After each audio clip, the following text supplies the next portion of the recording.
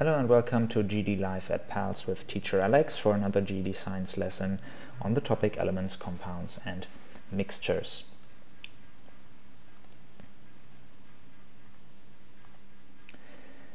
So many times individual atoms are bonded together with other atoms. A molecule is a particle made of two or more atoms bonded together. If the atoms are the same type, the molecule is classified as an element. An element is a pure substance that is made of only one type of atom. If you're not sure what an atom is, there is another lesson where we talk about atoms in detail and what they are.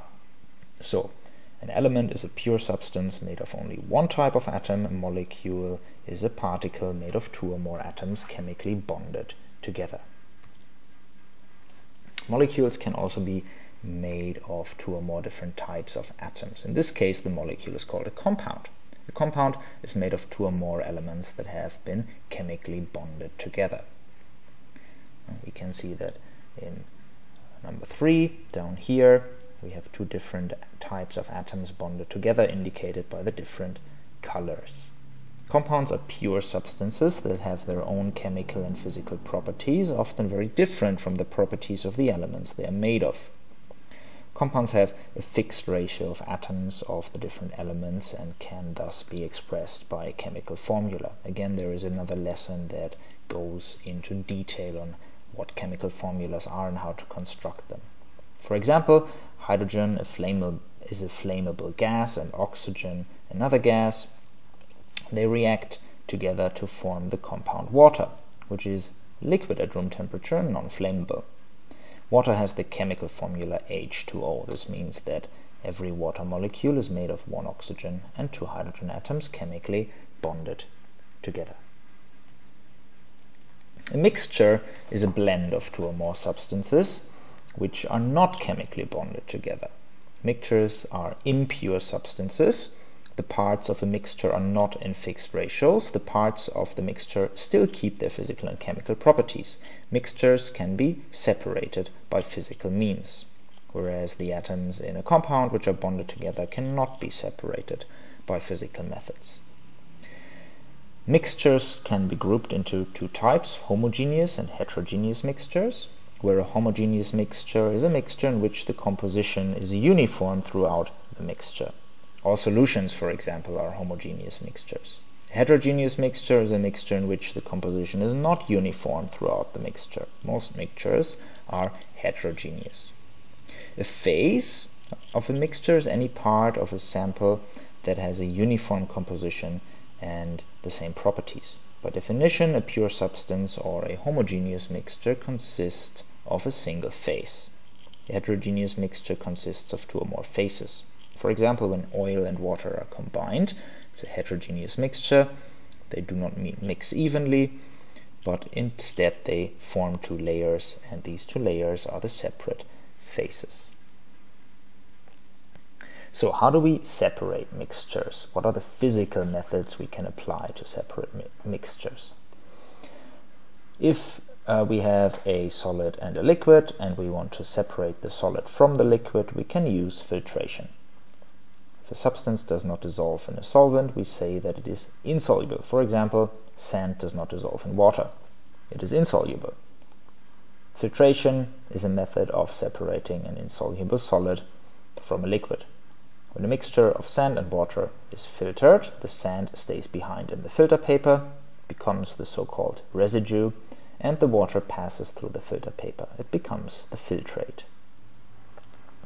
On the right we can see an example. We have a beaker containing a mixture of insoluble solid and liquid, and the filter funnel and the filter paper prepared over another beaker.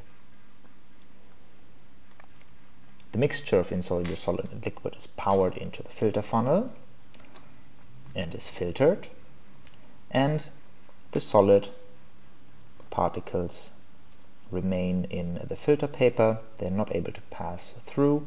They are the residue. The liquid is separated from the solid. The remaining liquid in the new beaker is the filtrate. How do we separate a solid from a liquid if the solid does dissolve and is soluble? We can use evaporation. It's used to separate a soluble solid from a liquid. For example, copper sulfate is soluble in water. Its crystals dissolve in water to form copper sulfate solution. During evaporation, the water evaporates away, leaving solid copper sulfate crystals behind. Again, the example on the right, we have our solution. It is heated so that the water can evaporate. Over time, the water will evaporate. The solution becomes more concentrated and crystals start to form until all the water has evaporated, leaving only solid crystals, in our case, in our example, of copper sulfate behind. What if we want to separate the solvent from the solution? Then we can use simple distillation. It's a method for separating the solvent from a solution. For example, water can be separated from salt solution by simple distillation. This method works because water has a much lower boiling point than salt. When the solution is heated, the water evaporates, the water vapor is collected and cooled and condensed, and the liquid is then collected in a separate container. The salt does not evaporate, and so it stays behind the previous container. We can see on the right the example again.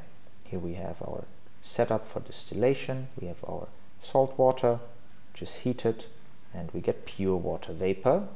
The salt will remain in solution.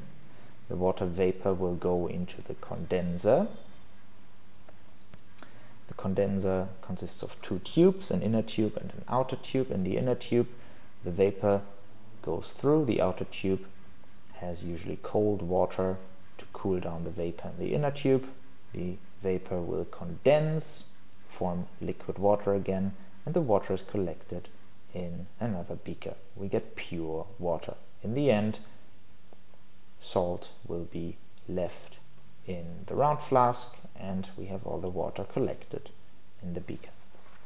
Something to add here is that every pure substance has its own particular melting and boiling point. One way to check the purity of the separate liquid is to measure its boiling point.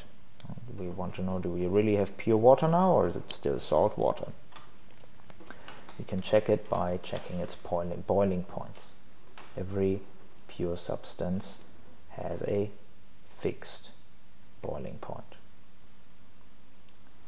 If it contains dissolved solids, its boiling point will be higher and over a range. That's it for the content. Let's have a look at a few questions. Connect the terms to the correct place on the chart. One term will not be used. You can pause the video now to solve this question. The answer comes now. On the left we see we have helium and oxygen. We can see the particles in both cases are the same particles.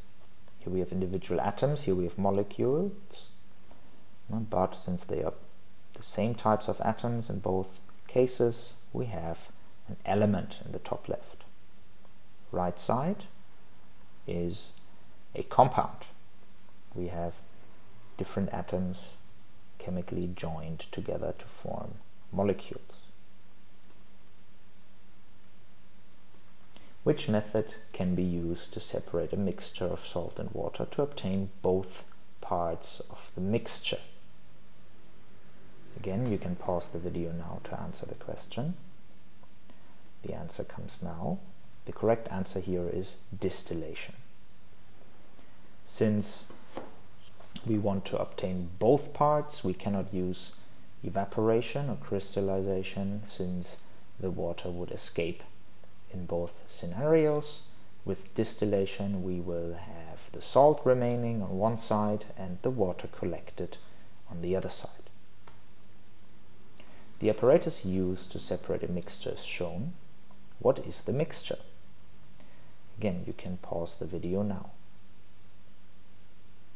The answer in this case is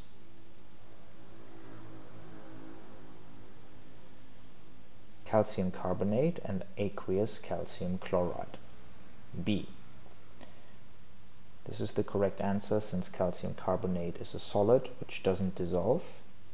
Aqueous means it is dissolved calcium chloride. In the other scenarios, we have two solutions, so filtration won't help here. Ethanol and water, both liquids as well, so both will run through the filter paper. Sand and calcium carbonate are both solids, so they will both remain in the filter paper. The only one we can separate is B. That's it from GED Live at PALS with teacher Alex for another GED Science screencast. Today's topic was elements, compounds and mixtures. I hope to see you next time for another screencast.